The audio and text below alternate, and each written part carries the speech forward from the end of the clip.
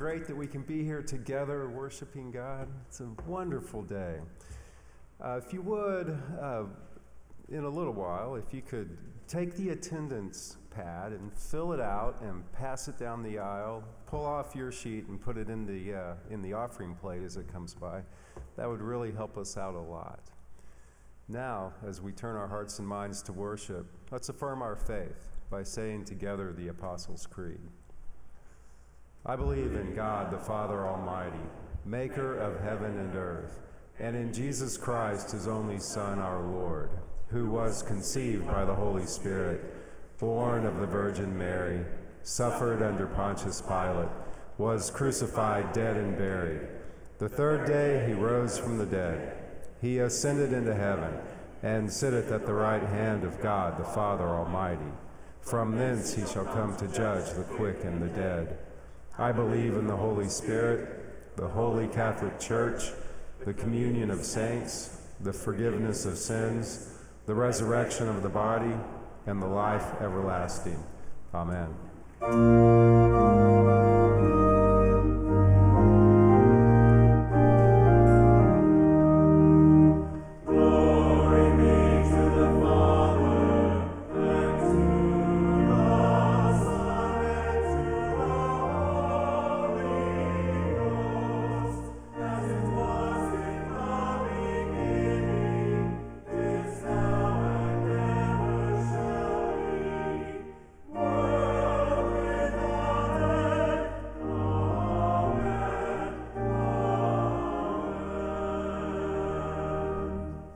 Seated. The Lord be with you. And also with you. Let us pray. O gracious God, in the midst of this holy time together, we give you thanks. We're thankful from the bottom of our hearts for all the many ways that you have blessed us. And God, we know that sometimes we get so accustomed to what we have that we forget that they are blessings.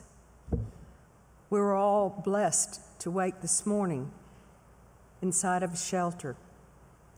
We were all blessed to have food on our table, to have a car to get in to get here.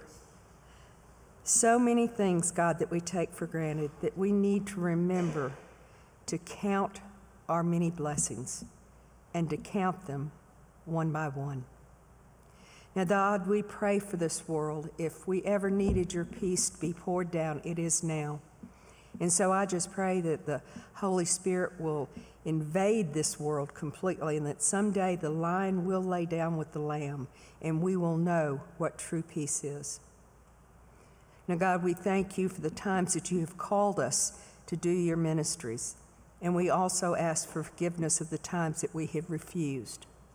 Help us to be more obedient to listening to your voice and to follow your directions in all that we do. And God, help us to learn to be persistent about the things that really matter in life. We spend a lot of our time on stuff that's not that big a deal. But knowing Jesus Christ and having him in our hearts and sharing that love with the world is a very big deal. And so let us be persistent in doing just that. Now, God, we join together not only our voices and our minds, but our lips as we speak the words that Jesus taught us to say. Our Father, who art in heaven, hallowed be thy name. Thy kingdom come, thy will be done, on earth as it is in heaven. Give us this day our daily bread, and forgive us our trespasses, as we forgive those who trespass against us. And lead us not into temptation, but deliver us from evil. For thine is the kingdom, and the power, and the glory forever. Amen. Let's stand together now and sing hymn number 66, Praise My Soul, the King of Honor.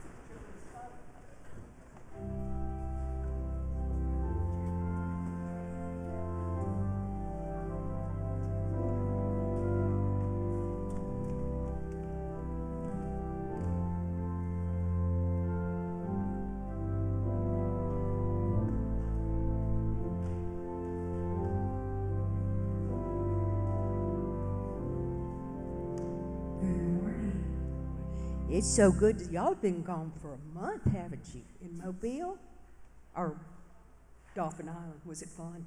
Oh, good. Did the rest of you have a good week too? Good, good, good.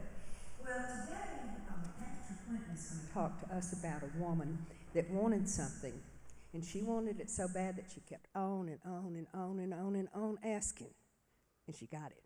Did y'all ever do that? Yeah, my kids used to. They'd say, "Mommy, mommy, mommy, mommy." Sometimes I'd just say, "Oh, okay." But there was a time I remember when my oldest daughter was 6 years old, and for her birthday, she got the prettiest royal blue bicycle you've ever seen. It had a white basket on it, and even had a bright silver bell that was so loud you could hear it everywhere. And we went over to her grandparents' house because they had a real long walkway in the back of their house, and it had a little bit of a slope to it, so we knew that would kind of help. Well, Monique got on that bike, and she tried, and she tried, and she tried. Bless her heart, she had bruises from her knee all the way down to her ankle where the pedals kept hitting her leg. But the last time I watched her, she got on that bike, she got hold of those handlebars, and she said, "I'm gonna ride this bike." And guess what? She did, and she had a lot of years of fun on that bike. So she was persistent until she got what she wanted. And that's what God wants us to do, is to have something that matters. It matters to you and matters to God, and never give up on it. Okay, let's have a prayer. Dear God, thank you for your love. Help us to be persistent in things that matter to you. In Jesus' name, amen. All right, you are dismissed for children's time.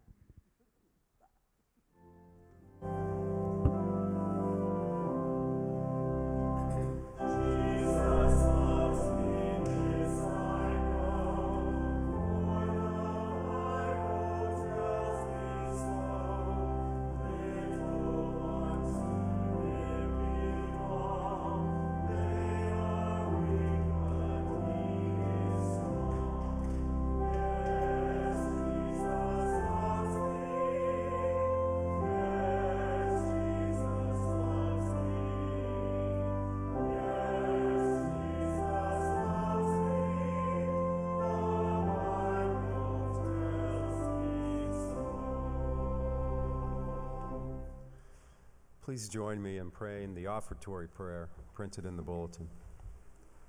Gracious and giving God, thank you for the many blessings you bestow upon us. In gratitude, we now give back to you.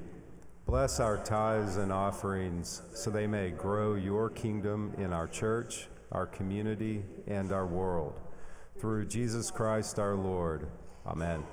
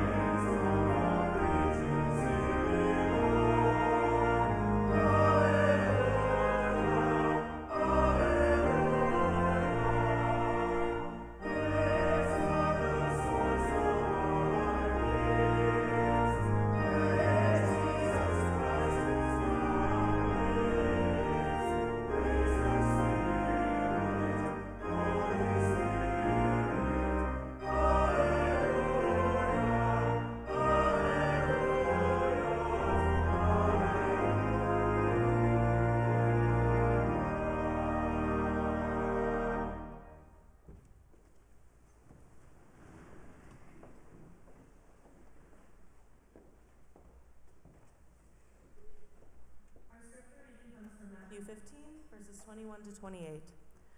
Leaving that place, Jesus withdrew to the region of Tyre and Sidon. A Canaanite woman from that vicinity came to him, crying out, "Lord, Son of David, have mercy on me. My daughter is demon-possessed and suffering terribly." Jesus did not answer a word, so his disciples came to him and urged him, "Send her away, for she keeps crying out after us." He answered, "I was sent only to the lost sheep of Israel." The woman came and knelt before him. "Lord, help me," she said. He replied, "It is not right to take the children's bread and toss it to the dogs." "Yes, it is, Lord," she said. "Even the dogs eat the crumbs that fall from their master's table." Then Jesus said to her, "Woman, you have great faith. Your request is granted." And her daughter was healed at that moment. The word of God for the people of God. Thanks be to God. So they filled with the Holy Ghost, departing thence delayed not, and preaching the word of God with joyfulness. I will sing of thy great mercies, O Lord, of thy mercies, O Lord, my Savior. I will sing of thy great mercies, O Lord, and of thy faithfulness evermore. I will sing of thy great mercies, O Lord. I will sing of thy great mercies, O Lord, and of thy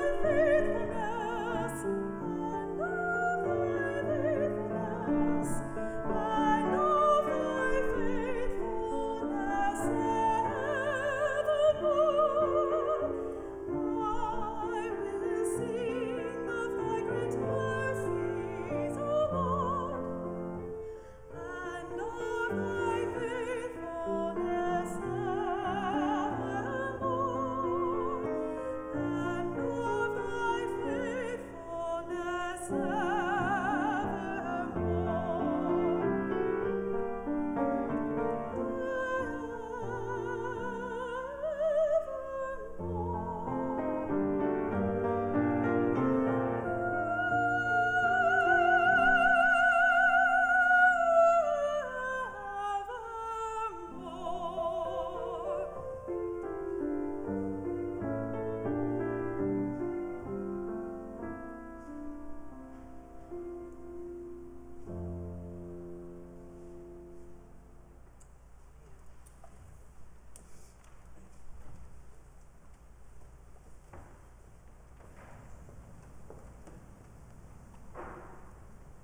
Good morning. We greet all of you on this Lord's Day in the name of our Christ. It is just as the disciples said to Jesus on the Mount of Transfiguration, it is just so good to be here. Friends, it's good to be here today to worship God together. Today we commence, today through the end of the month, a sermon series, Back to Life Encounters, where over the next 4 weeks we're going to look at 4 women and their encounters with Jesus. On next Sunday, we're going to look at the Gospel of Matthew, chapter 20, verses 20 through 28, and we're going to look at Salome, the mother of James and John. And next week, we want to look at her bold request of Jesus, this bold request that she makes of Jesus. That's Matthew, the 20th chapter, verses 20 through 28. And from the scriptures that Megan read for us this morning, we want to focus on the thought, never give up. Never give up. You know, tough times often challenge our determination. It takes determination to overcome the challenges that challenge us.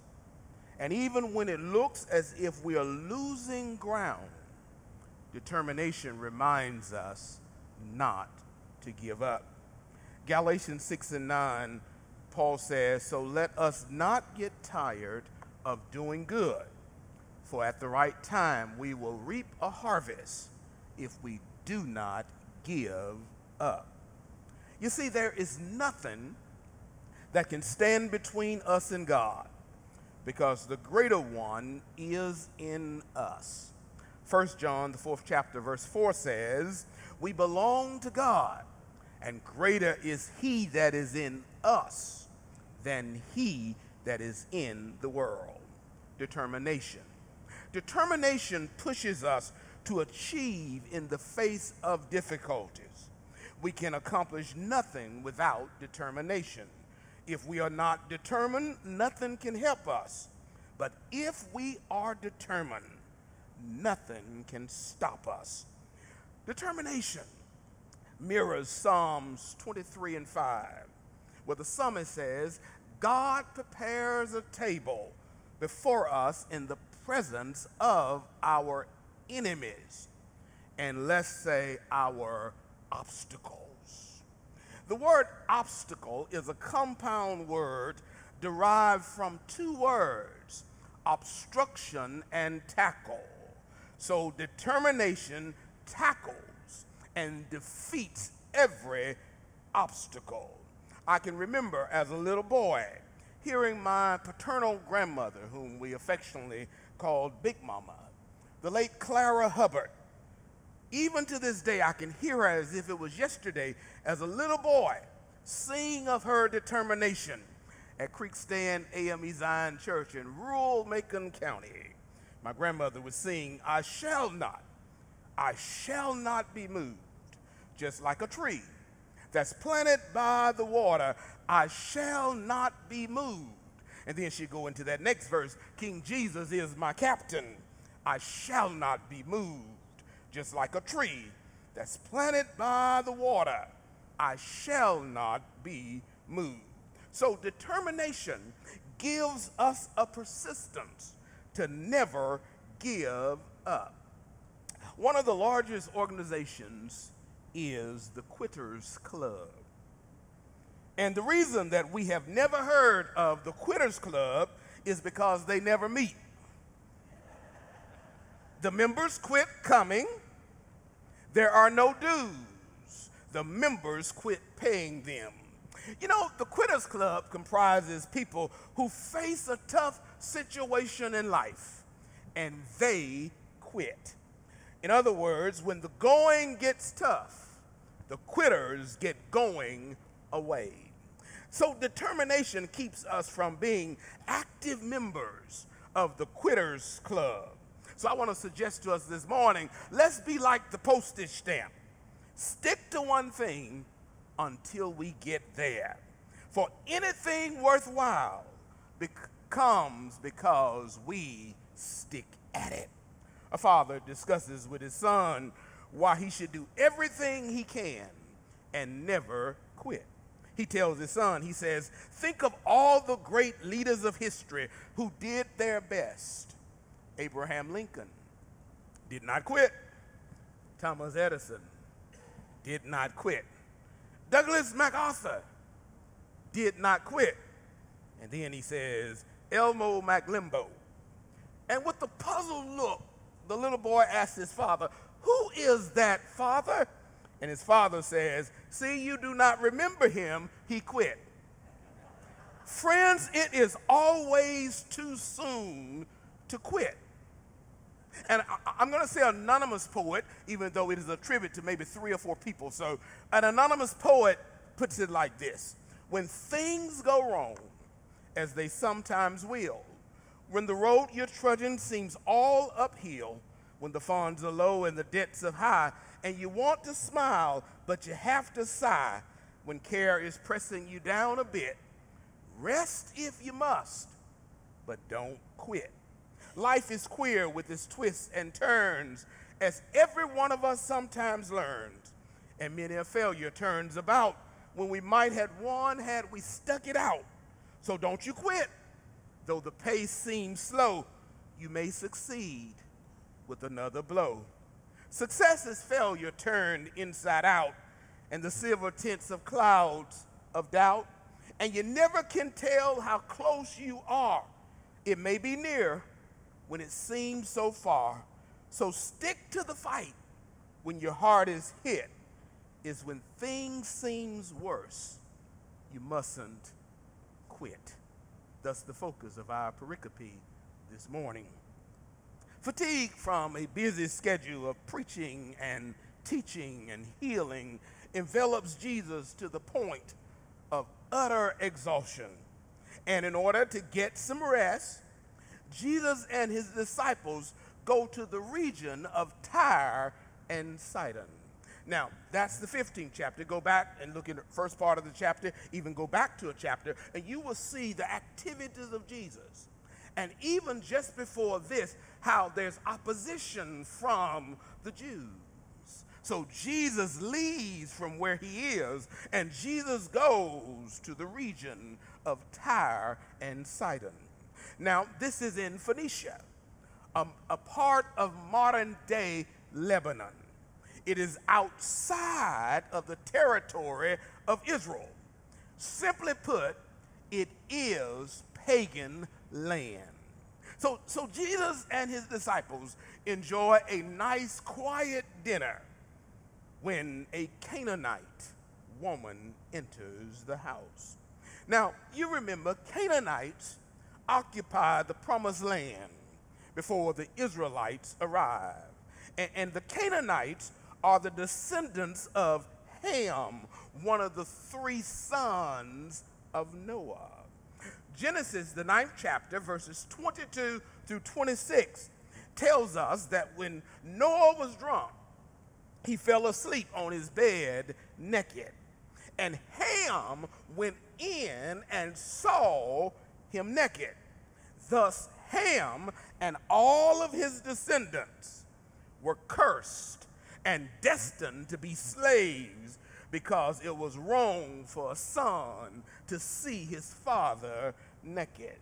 Now, not only is this person a Canaanite, not only is this person a Canaanite, but also she's a woman. Now, remember this, go back to John, the 4th chapter, the woman at the well. Jewish tradition forbids women from having casual conversations with a strange man, especially a religious man. So look what's going on here. Jesus is in the region of Tyre and Sidon, pagan land. Look what happened when this Canaanite woman approaches him. But here is this brave, courageous Canaanite, Greek, Syrophoenician, Gentile woman that approaches Jesus. And in verse 22, she asks Jesus, she says, "Have mercy on me, Lord, O Son of David. For a devilish demon, an evil spirit, torments my daughter." Now, this narrative we'll also find in the 7th chapter of the Gospel of Mark.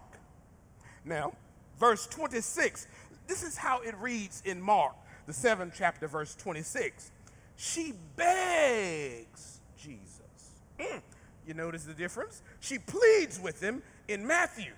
But in Mark, it says she begs Jesus to cast out the demon from her daughter. Flip back to Matthew. In verse 23, look at her. She is ignored, not once, but twice. You see that in verse 23? She is ignored. In verse 23, she is ignored. She says, "Lord, have mercy on me, for my daughter has a demon that torments her severely." Watch it, watch it, watch it. Look, look, look. And Jesus ignores her. Next Sunday, I want to talk about requests of when people ask a request of Jesus, and I want to deal with this one specifically on the one for next Sunday with Salome and her bold request. But look here, she is ignored twice. First by Jesus, and then by the disciples. They ignore her cry for help. Some biblical scholars suggest, now why did Jesus ignore her? Some say that Jesus was trying to think of what to say. Some said Jesus, even some biblical scholars says, perhaps Jesus even just wanted her to go away. Jesus and the disciples ignore her and her cry for help. And if you look at it, Jesus is even reluctant to talk to her. This woman, Canaanite, Greek, Syrophoenician, Gentile, Jesus, Jew. What does the law say? She irritates the disciples so much that the disciples urge Jesus to send her away. Send her away. And when Jesus does speak to her in verse 24, listen to what Jesus tells her. She comes to Jesus asking him to heal her daughter.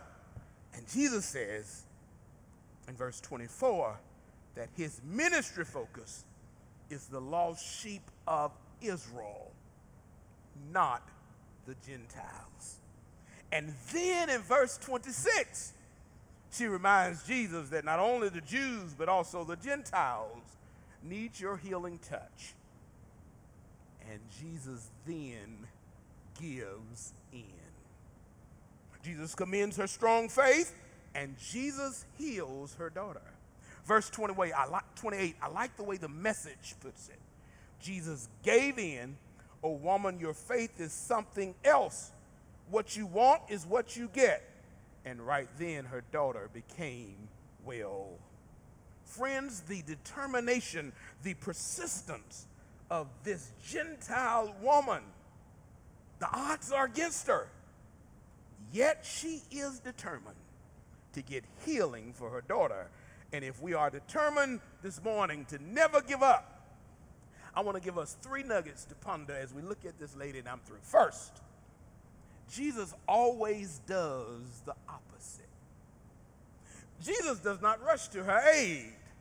Jesus does not agree to follow her home. Jesus does not soothe her heart with words of encouragement. Jesus remains silent.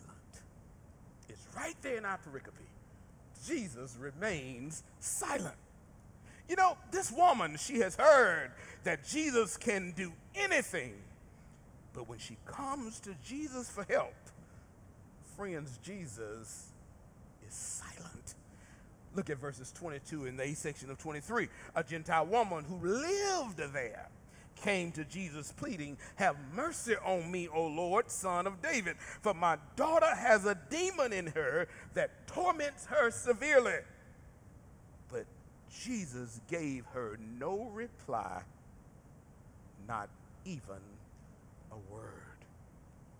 I want to submit to us this morning that when it seems like to us that God is silent, be persistent.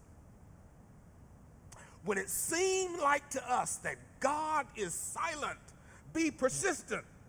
This woman is determined. She is persistent. Likewise, we must be determined. We must be persistent. Because have we ever thought about it? God often works different from us. I like the way he puts it in Isaiah 55th chapter, verses 8 and 9. My thoughts are completely different from yours, and my ways are far beyond anything you could imagine. For as the heavens are higher than the earth, so are my ways higher than your ways, and my thoughts higher than your thoughts. Look at this Canaanite, this Greek, this Syrophoenician woman. Jesus ignores her, but she is persistent. The disciples ignore her, but she is persistent. Jesus ignores her request, but she is persistent. And the disciples said they just want Jesus. Master, send her away, because her begging irritates us. We're tired of her begging. It irritates us that she's begging. Send her away. But she's persistent. Friends, she comes for healing for her daughter.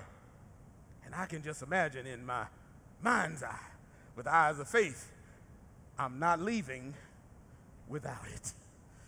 Oh, she's persistent. Determination. You see, God is not another solution. God is the only solution. God is not a helper. God is the only help. God is not another problem solver. God is the only problem solver. Determination. Be persistent. I like the way the gospel songwriter puts it. I almost let go. I felt like I just couldn't take life anymore. My problems had me bound. Depression weighed me down. But God held me close, so I wouldn't let go. God's mercy kept me, so I wouldn't let go. I almost gave up. I was right at the edge of a breakthrough, but I couldn't see it. The devil really had me, but Jesus came and grabbed me, and he held me close, so I wouldn't let go. God's mercy kept me, so I wouldn't let go. And then the gospel writer says, so I'm here today because God kept me. I'm alive today only because of his grace. God kept me, so I wouldn't let go.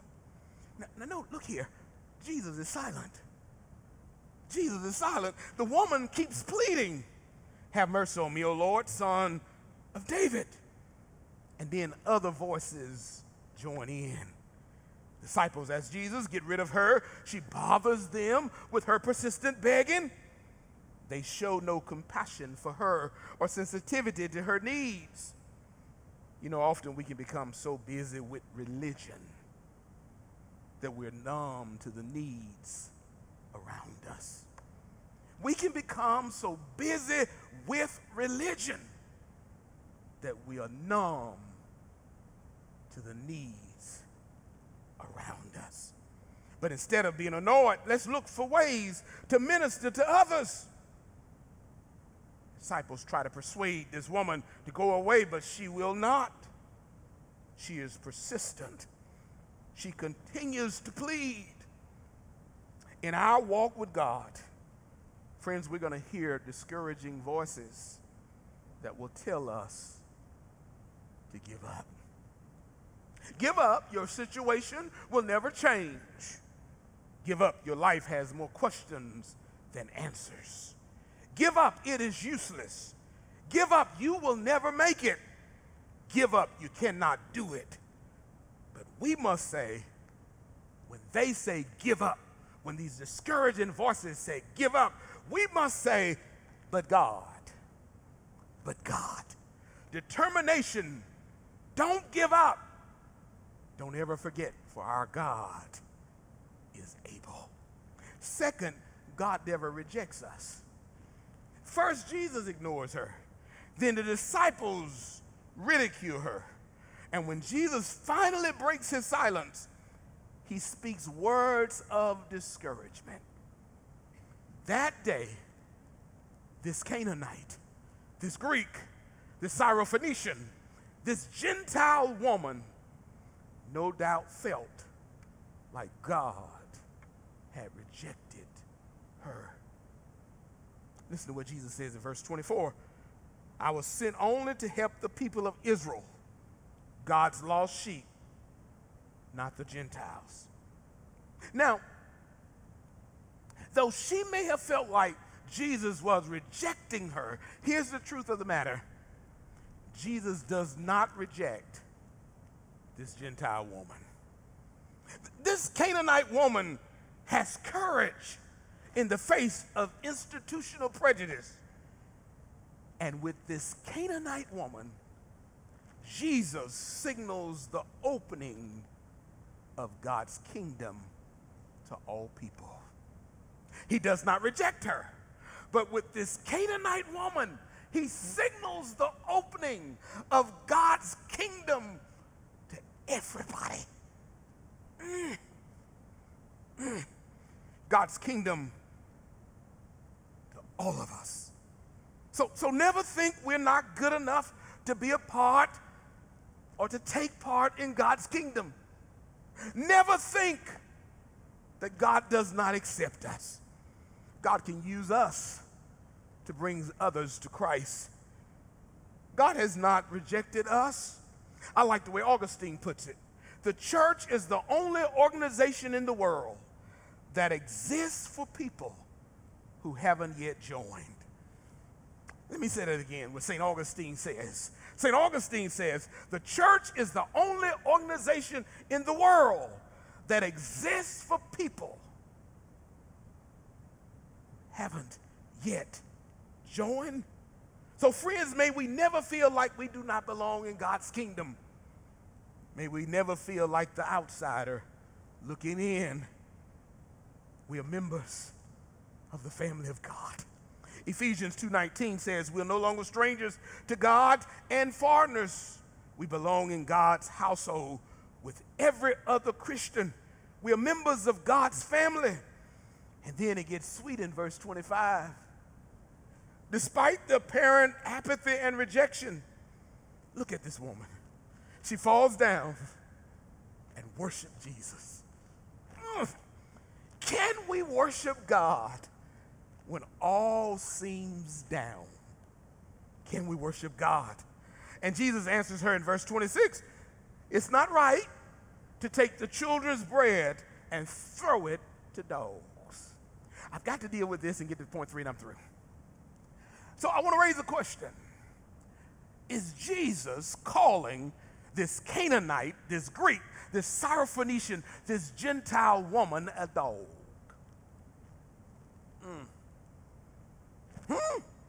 Is Jesus calling her a dog?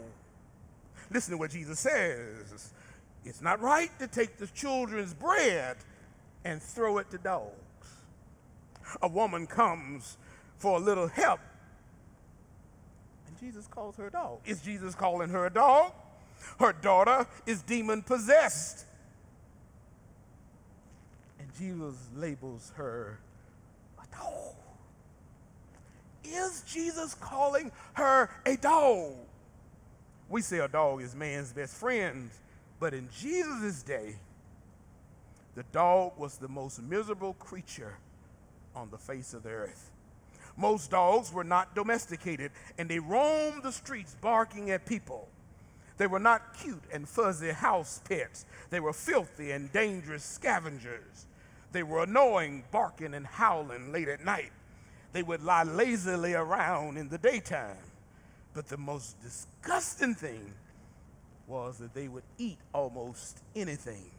They would eat from garbage piles and dumps. They would tear into the scattered, rotten carcasses of dead and decomposing animals. They were downright nasty scavengers. And as Proverbs says, the worst part is they sometimes went back to eat their own vomit. Is Jesus calling this lady a dog? Now, in the original language of the Bible, it lets us know that Jesus does not call her a stray dog. The term Jesus uses is not as hostile as it sounds. It refers to pets, house dogs, animals permitted near the family table. But regardless, look at her response to Jesus. Her response is to worship him. And then third and finally, the key to it all. Look at it one more time and I'm through. This woman, she knows she has no right to ask Jesus for help, but she does anyway. She's a Gentile, and the Jews call the Gentiles stray dogs because they consider these pagan people no more likely than dogs to receive God's blessings. We look at it as rejection, but she sees a glimmer of hope in Jesus' words. Now notice, she does not argue with Jesus.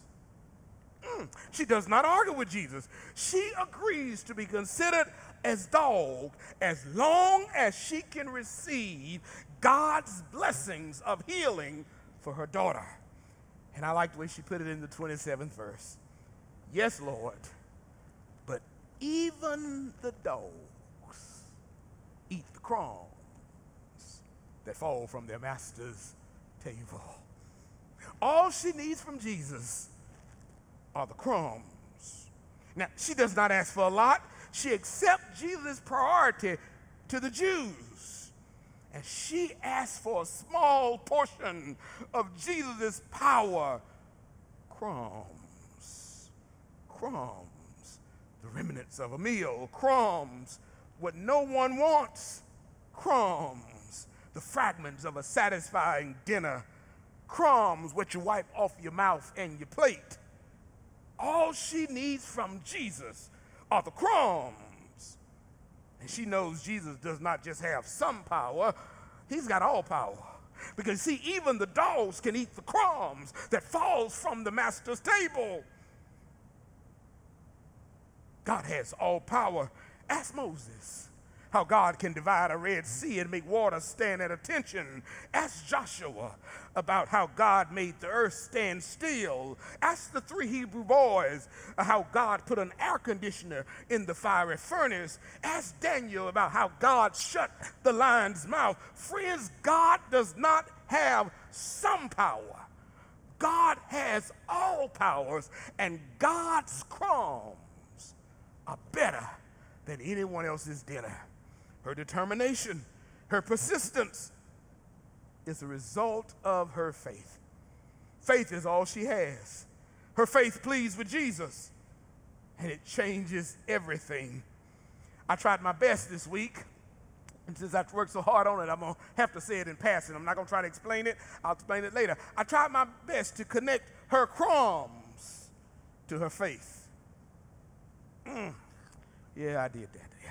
Yeah. Notice what Jesus tells this Canaanite, Syrophoenician, Greek, Gentile woman in verse 28. He says, your faith is strong, and let it be done for you as you want. And the same is true for us. You see, friends, when we use our faith, it changes everything. This is where I tried to connect it, and I'll tell you. Jesus tells us in Matthew 17:20, if we have faith as small as a mustard seed, the smallest seed in the vegetable kingdom, Jesus says nothing will be impossible for us. Faith to believe what we have not seen, faith to be sure of what we hope for. You see, our faith can defeat any difficulty. Our faith can face any force. Our faith can face any storm.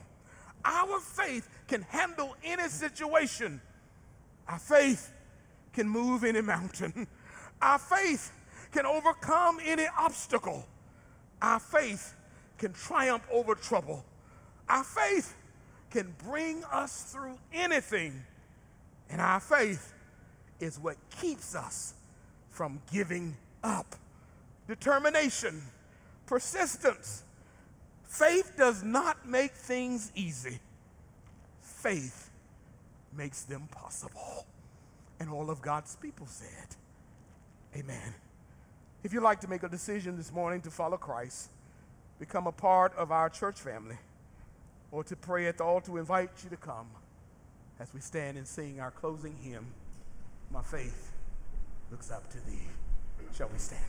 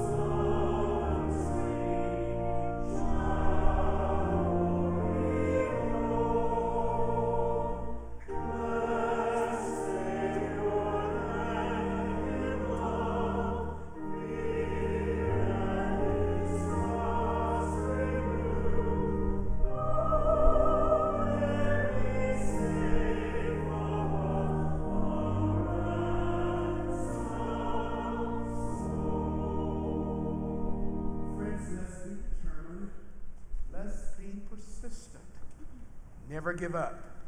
Our faith can handle everything. Faith does not make it easy, but faith makes things possible. In the name of God the Father, God the Son, and God the Holy Spirit. Amen.